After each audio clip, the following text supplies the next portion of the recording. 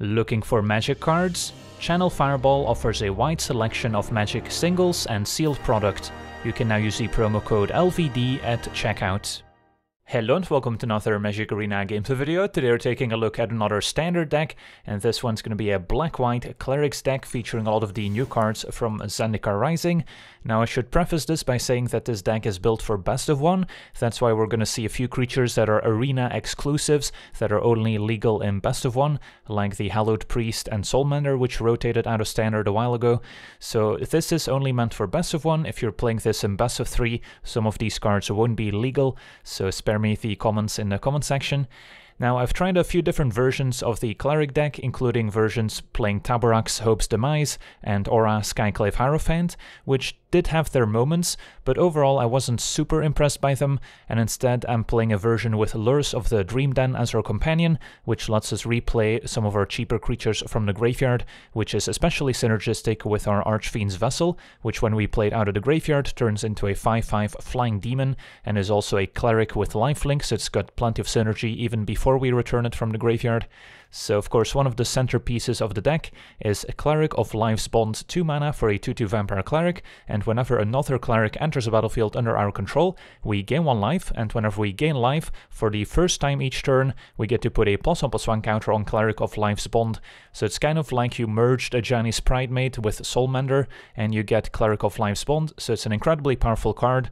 Now it only picks up 1 counter per turn, so it can pick up multiple counters in the same turn from various instances of life gain, but we can potentially also enable it in the opponent's turn if we've got a Soulmender that we can activate, so that's a small interaction to keep in mind. So let's take a look at the entire deck list. At 1 mana we've got 2 copies of Soulmender. This is one of those arena exclusives that is only legal in best of one.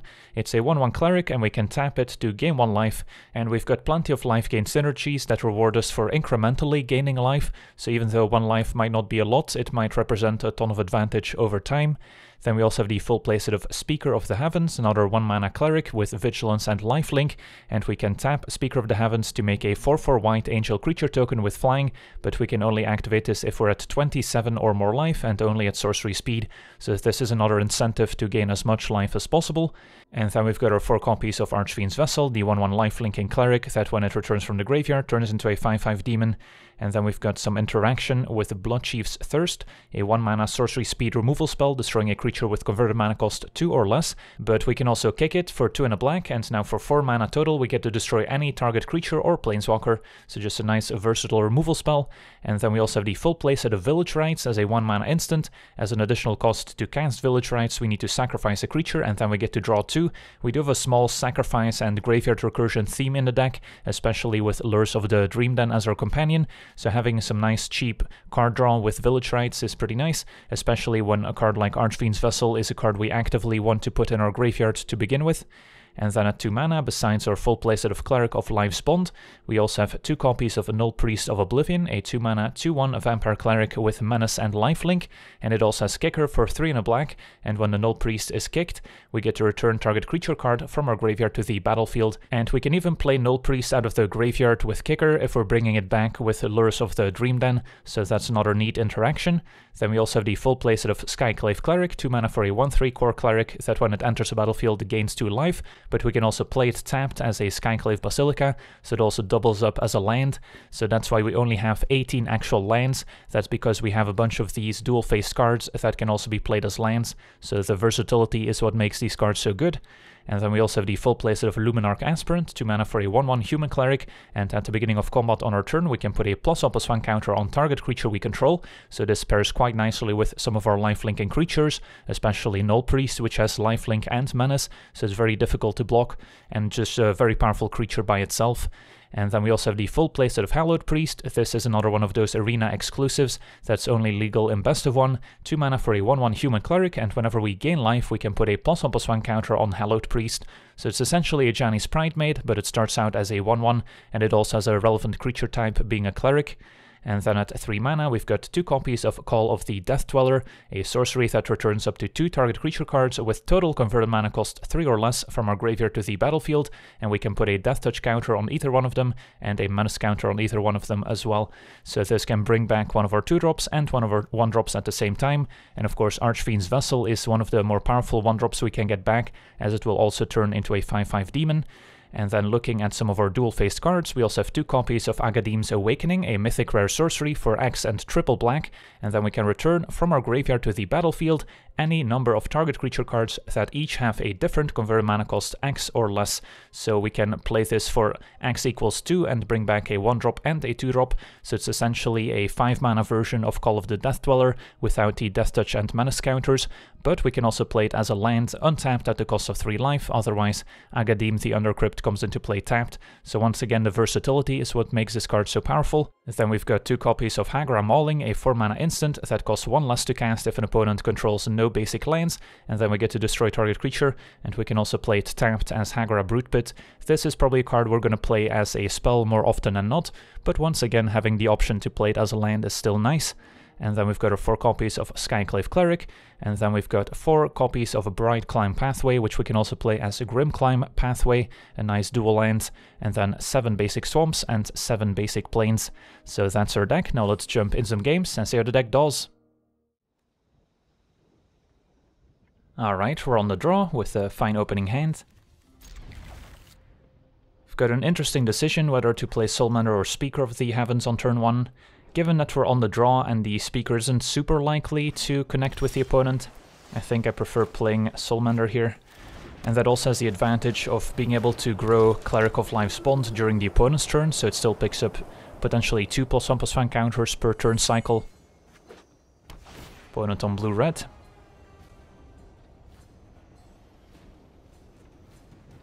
Now, if we expect a 2 damage removal spell, of course, we want to make sure to use Soulmender first.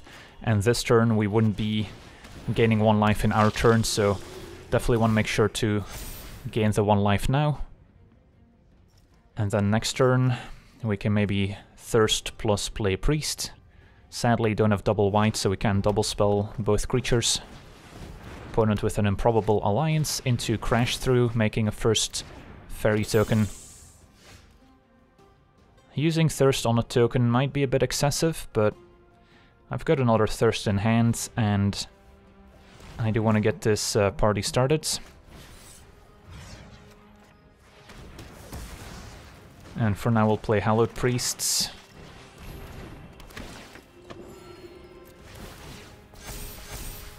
And we'll send for 4, and then I'll use Soulmender in the opponent's turn, so we can still grow the Cleric. Now, of course, if they have a 2 damage burn spell, they could kill Hallowed Priest in response. So there's definitely a drawback to waiting. Another Alliance, that's fine.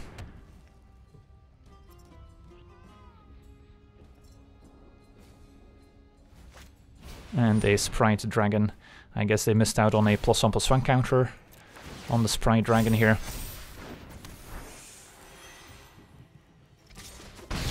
Opponent attacks, and now we get to play Speaker. Probably just gonna put Lures in my hands and hit for 10.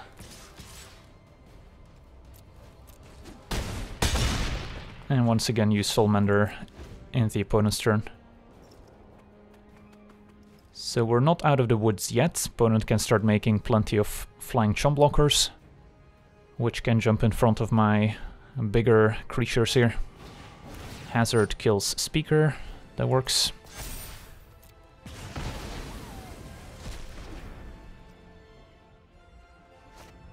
And a Stormwing Entity, which we can maybe kill with Thirsts.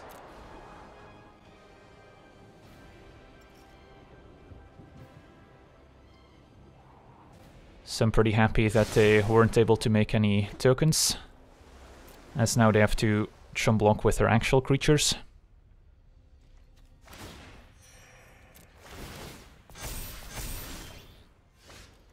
So, play this kicked, and our opponent's actually just dead on board, as we can grow the Hallowed Priest in our turn. GG's. So the missed counter on the Sprite Dragon did not end up making a difference. Alright, on to the next one.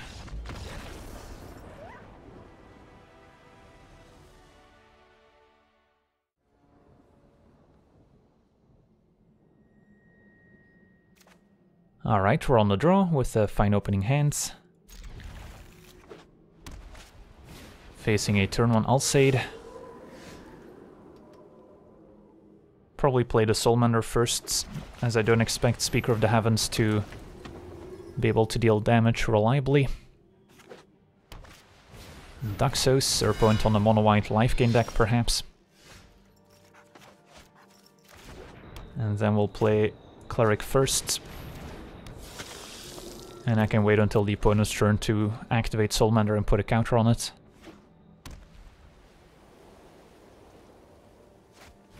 Turn 3 Basri, alright. We are each a grain of sand in the same desert. Puts counter on the Alseid. Now is the time to strike. Can block and activate Soulmender. Alseid is indestructible, so our opponent just gained 2 life. Alright, so can play Speaker and Hallowed Priests. Play Hallowed Priest first.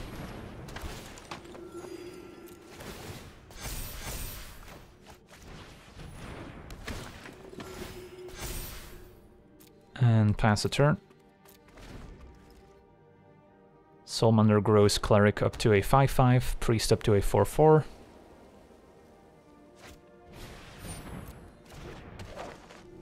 And we're slowly getting to 27 life for Speaker of the Heavens.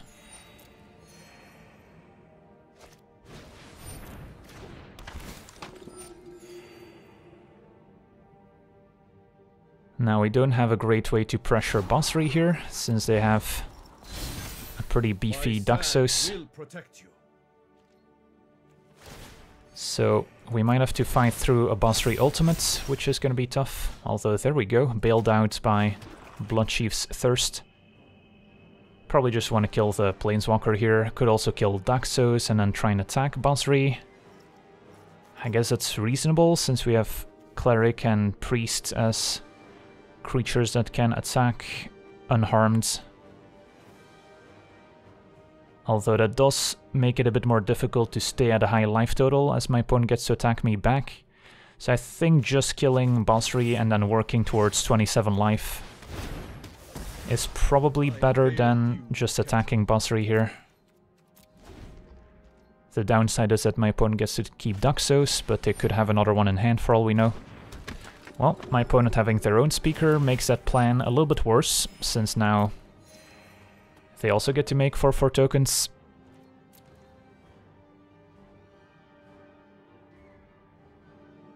So, we've got an interesting staring contest.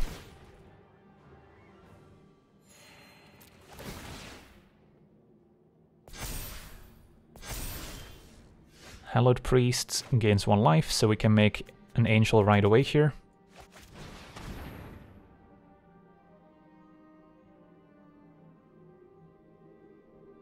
Does mean I lose out on a counter on the Cleric of Life's Bond, since we're not activating Soulmender in the opponent's turn. But getting to make a token is probably worth it here.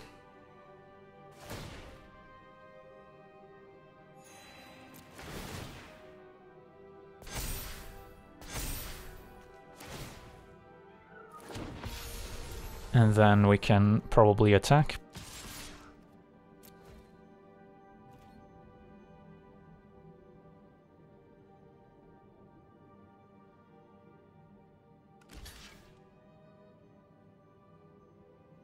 Opponent can jump with Alseid and give Speaker protection.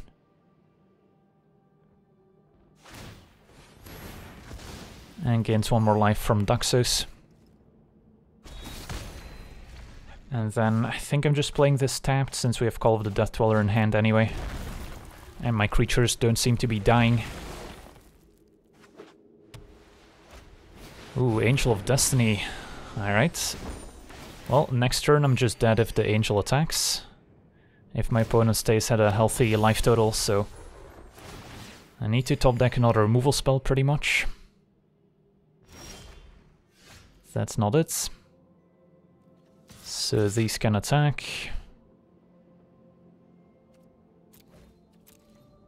Opponent can just trump with Orator and Cleric. And then next turn I'm pretty dead. Although I guess I can just double block the Angel of Destiny with 2 Angel tokens to make sure it dies if it attacks. So I guess we're still okay here. And then that works.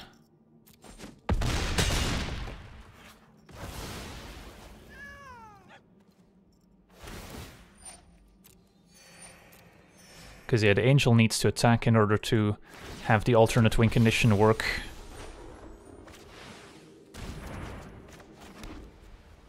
It's nothing to get back. And we'll pass. But yeah, my opponent also gets to hide behind an army of Angel tokens, but they concede. Alright, I think this game was actually far from over, but yeah, we could double block Angel of Destiny to prevent the opponent winning the game, and we did have the superior board here with Hallowed Priest and Cleric being able to attack past the opponent's creatures, so we were eventually going to get their life total low enough where Speaker wouldn't be able to keep making Angels, so we were probably advantaged, but maybe still an early concession. On to the next one. Alright, we're on the play with an acceptable hand. Turn 1 Vessel, double Aspirant to put counters on it.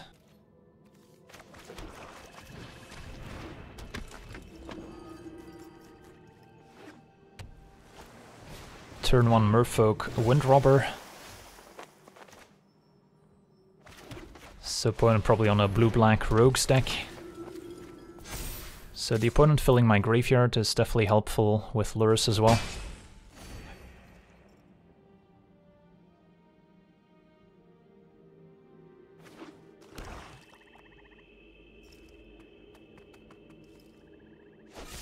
Heartless Act kills Aspirant.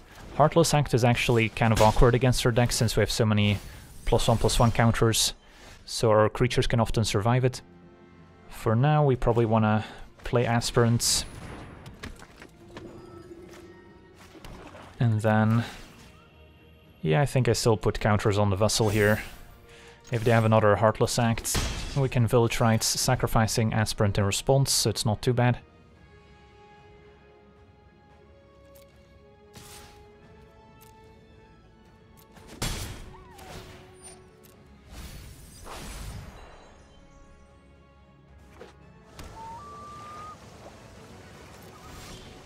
Another Vessel. Now I'll probably put counter on the Aspirants.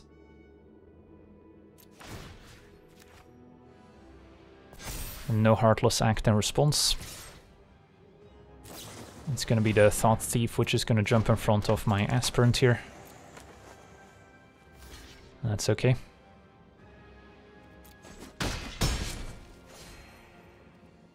I would like to keep up Village Rites. Although I probably just tap out here and put lures in hand.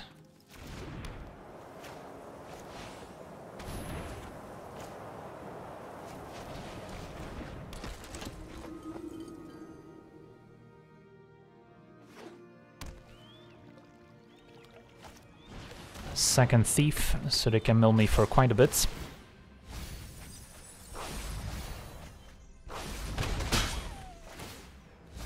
So 8 cards in graveyard means both thieves are pumping the team. Although lures can return a creature from the graveyard here to shrink down the creatures again.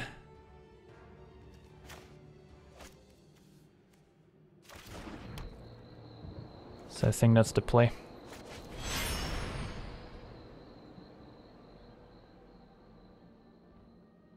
Might be the Windrobber that's holding priority, since they can sacrifice it to draw a card. And then either Hallowed Priest or Aspirant. I guess Aspirant's slightly better here. And then Put one counter on the Aspirant. Maybe one more on the Vessel, and then next turn I can sack Vessel and maybe bring it back with Lurrus.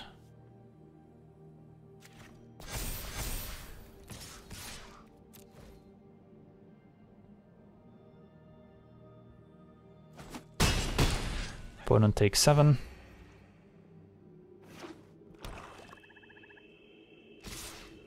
And if my opponent has Zareth San, we don't have any super expensive, powerful cards they can get back from my graveyard, since they're limited to 1 and 2 mana. And yep, there's the Trickster. So what do they get back? Like a Skyclave Cleric, I guess? Hallowed Priest?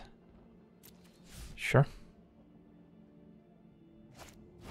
And a Thieves Guild Enforcer. That one's pretty good as a big Death Touch creature.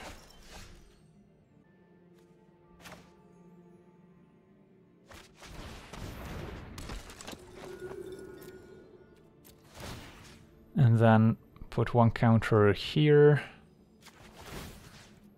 One here. And maybe a second one on the small vessel, assuming they trade for the larger one. Or I can incentivize them even more by putting a counter on the 4/4 vessel. Because I actively want to get back Archfiend's Vessel here. Although is my opponent just dead on board actually? They have 2 blockers, block, block. Yeah, they're just dead actually. I was prepared to play a long game with Village Rites and Archfiend's Vessels coming back from the graveyard. But I guess we'll just win.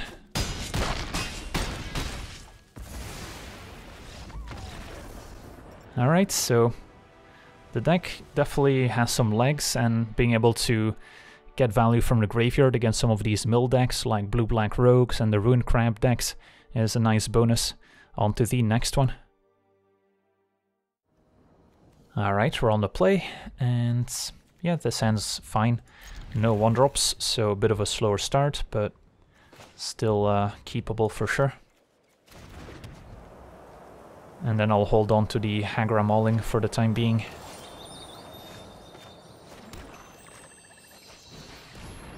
Next turn we can go Hallowed Priest into Archfiend's Vessel.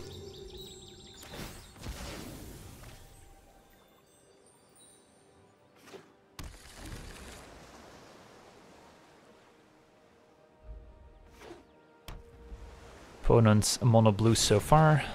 It's gonna start milling me with a Secret Keeper.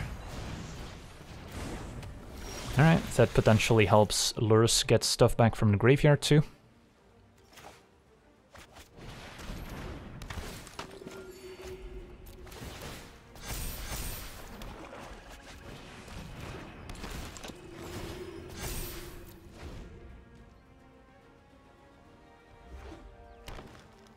Opponent on blue-green and a Teferi's Tutelage, so they are actively trying to mill us.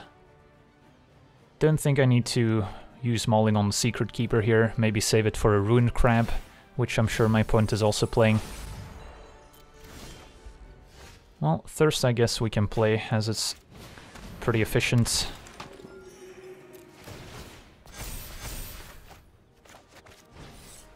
Kill Secret Keeper. And then probably put the counter on Archfiend's Vessel.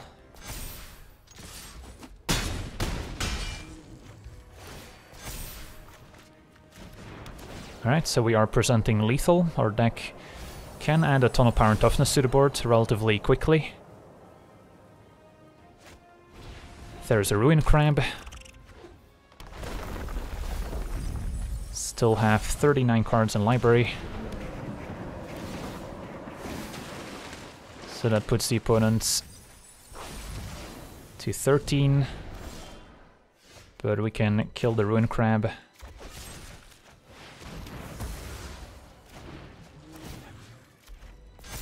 Attack with all. And that's exactly 13 damage. Sweet, managed to beat blue-green mill. On to the next one. Alright, we're on the play with a nice opening hand. even have the Call of the Death Dweller to get back Archfiend's Vessel if it dies. Although, don't know if an Omori the Collector deck is gonna have a ton of removal. This is probably a blue-green mutate deck, if I had to guess. Although Village Rites is a way for us to put Vessel in the graveyard without the opponent's help. Turn to Lotus Cobra. Can't kill that one quite yet.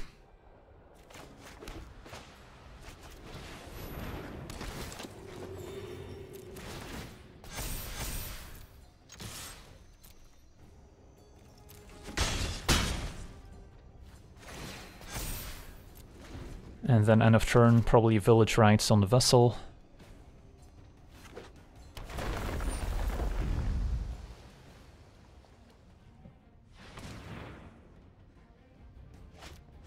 Great Horn mutated onto the Cobra, which is gonna generate one more mana with landfall here in just a second.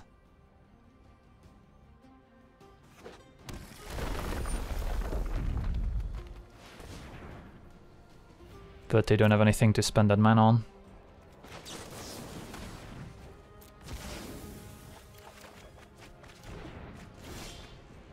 Alright, so I can play Speaker, which will grow both creatures. Attack.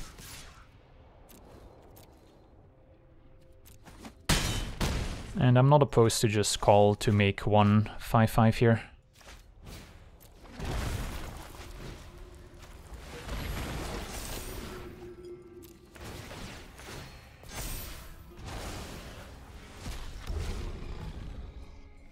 I guess I could have done that pre-combat to get in one more damage.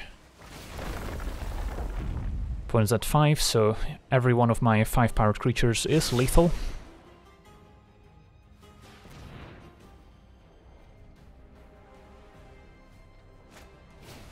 Although the Shore Shark is a nice one, as it can bounce my token.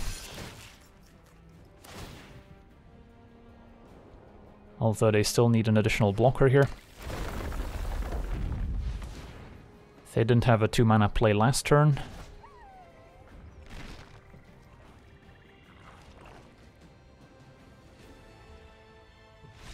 And our opponent concedes, despite a pretty good start.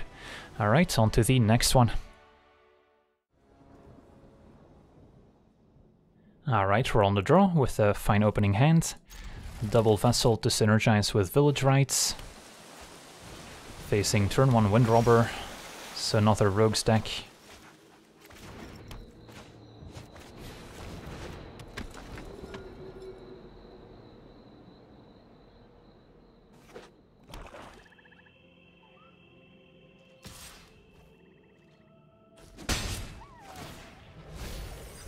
So probably won't be able to attack with Archfiend's Vessel if they keep up 2 mana. Alright, they're gonna Thirst the Vessel instead.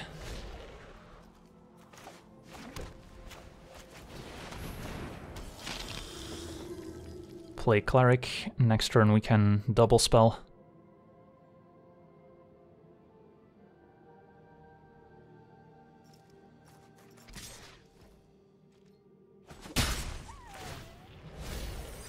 Call of the Death Dweller would have been a nice draw.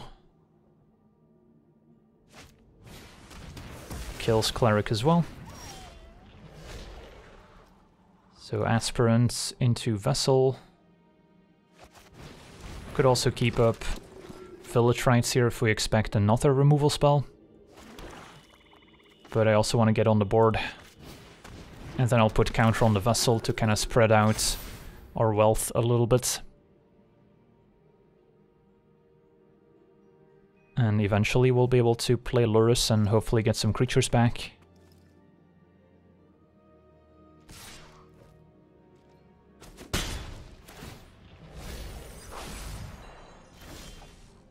Opponent does keep up 2 mana, could be a counter spell or a flash creature. So let's see what's up here. So if they have the 1/3 flash, I maybe want to put counter on Vessel, only attack with Vessel, or I could put counter on Aspirant, attack with both. But putting it on Vessel makes a little bit more sense. And just attack with Vessel.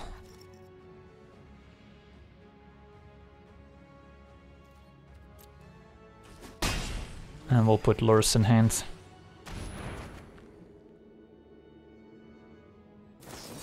And Drown kills Vessel, so could have also been used as a counter spell there. So I definitely don't want Lurrus getting countered if I can avoid it. So for now, I guess we'll move to combats. Put counter on Speaker. 7 cards in graveyard, so a Thought Thief is still only a 1/3. Send in Speaker.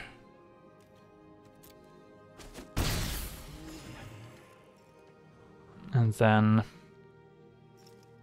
yeah, potentially missed out on a counter on Cleric, but if they did do something, I could have gone Lurrus in to get something back.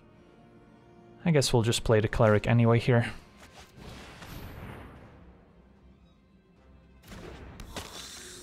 And pass the turn, keep up Village Rights if they try and kill something.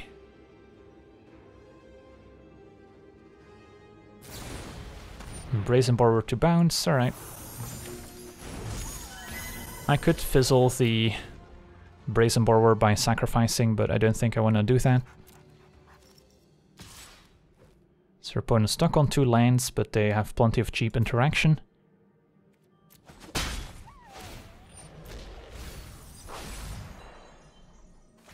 And they kind of have to keep up counterspell mana for Lurrus, otherwise we can just get a ton of value out of the graveyard, including double Archfiend's Vessel. So your opponent's in kind of a tough spot.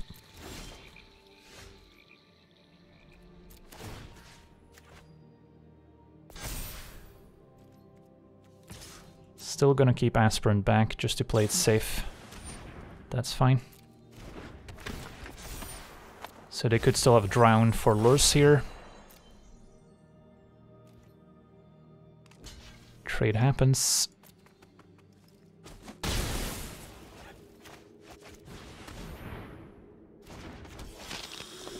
Pass a turn.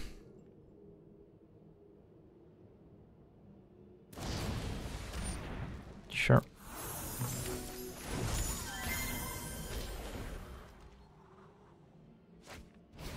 Scavenger, so our opponent finally taps out, so we get to go Lurrus into Archfiend's Vessel.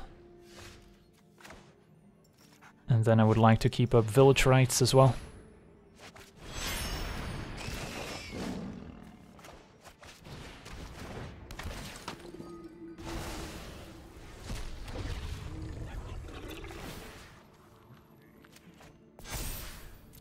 And then I expect Lurrus to eat removal here. But we've got a nice board presence in the meantime.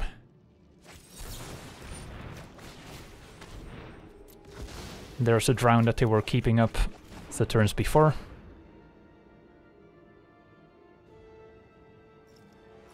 And now that we drew some extra cards, our mana advantage is going to become a bigger factor as well. So I can go Cleric into Hallowed Priests.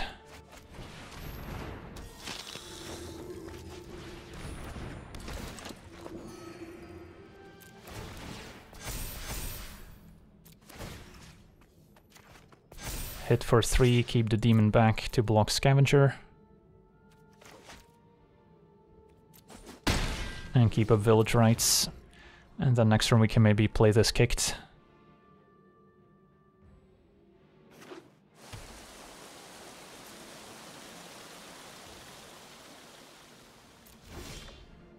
Ooh, that's a nice one too. Can already play that for x equals 2, or I can wait to do it for x equals 3 to even get back Lurrus. That's going to be pretty epic. And then for now, move to combats, put counter here.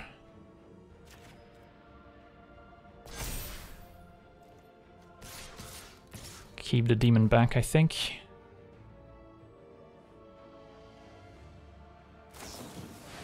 Zareth has a 4/4, fair enough.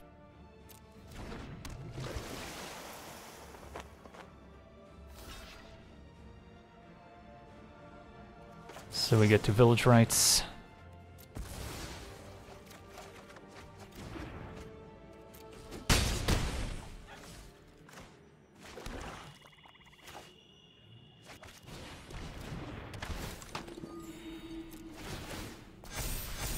And we'll just kill the scavenger. And then next turn, Academy's Awakening for 3, if our opponent doesn't concede before then.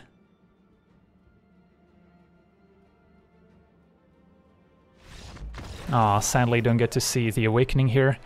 But yeah, Awakening for 3 is kind of the dream, if you can get back Allurus from the graveyard as well. And then we could have gotten back Archfiend's Vessel, maybe Cleric of Life's Bond. So yeah, not bad, not bad. On to the next one. Alright, we're on the play, and yeah, we've got a Keeper. Vessel into Aspirant, or Vessel into Null Priest into Aspirant is a fine start. If Vessel dies, we can bring it back as a demon. Opponent also with turn 1 Vessel.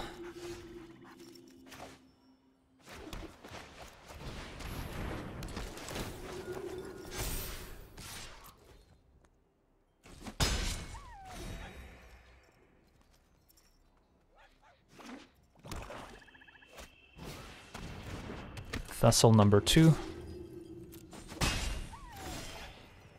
Definitely playing this as a land, and then I think I prefer playing another Aspirant.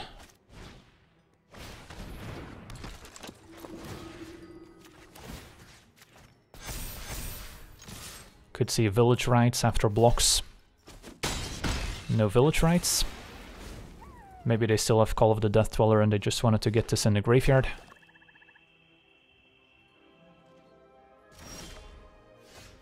They want to wait to get double Archfiend's Vessel back. That's kind of my read on the situation. So, what are we doing? If they make 2 5/5 demons, that might be a little hard to beat. So I think I might not attack this turn, strangely enough, and just go Speaker plus Null Priests. Although they might just have a Village Rights now, since they did have a pause with 3 mana. Suppose it could just be a removal spell. Yeah, not sure what to do here. I guess I'll still attack.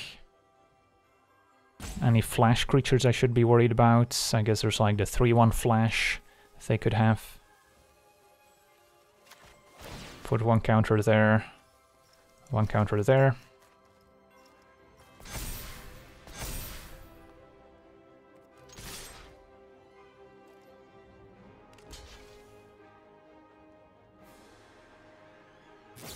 Alright, they must have drawn the village rights this previous turn, since they didn't use it the turn before. So now we might see Call of the Death Dweller making 2 5/5s. But we're pretty close to making some 4/4s ourselves.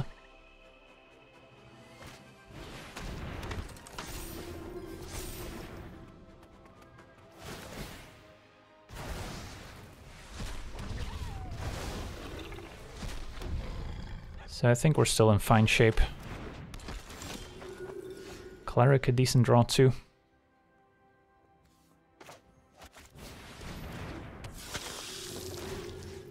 So I want to turn this into a 6/6.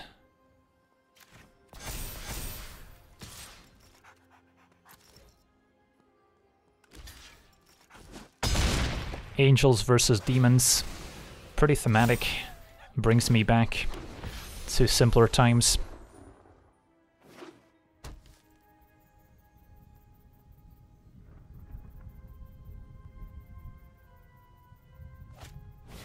Allurus brings back the 3rd vessel, so triple demon.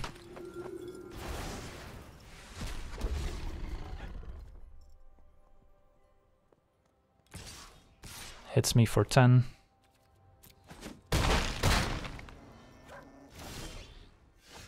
That can kill one of the demon tokens.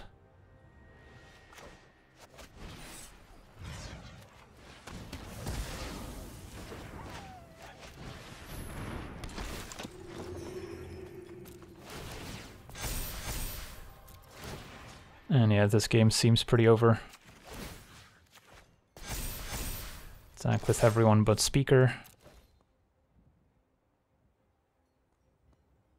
And we can make another Angel. Alright, GG's. So yeah, opponent doing a similar thing to our deck and managed to make some demons before we could, but yeah, the life gain synergies are just too powerful. So I've definitely been impressed by the deck's performance today. I started out with kind of the more traditional approach to a Cleric deck with a few 3 and 4 mana cards, but after playing a few games with the deck, I figured that the most powerful cards in the deck were actually the 2-drops. So then just cutting some of the more expensive stuff in the deck, adding Lurrus, made the deck even better since we get more reliable access to Archfiend's Vessel out of the graveyard and we can keep getting back those powerful 2-drops, and just lowering the curve and having a more efficient game plan is always a good idea. So yeah, that's gonna do it for today's gameplay. Wanna thank you for watching, hope you enjoyed, and as always, have a nice day. I also want to thank all my patrons for being part of the channel, and you can become a patron yourself today and decide the topic of future videos over at patreon.com/LegenVD.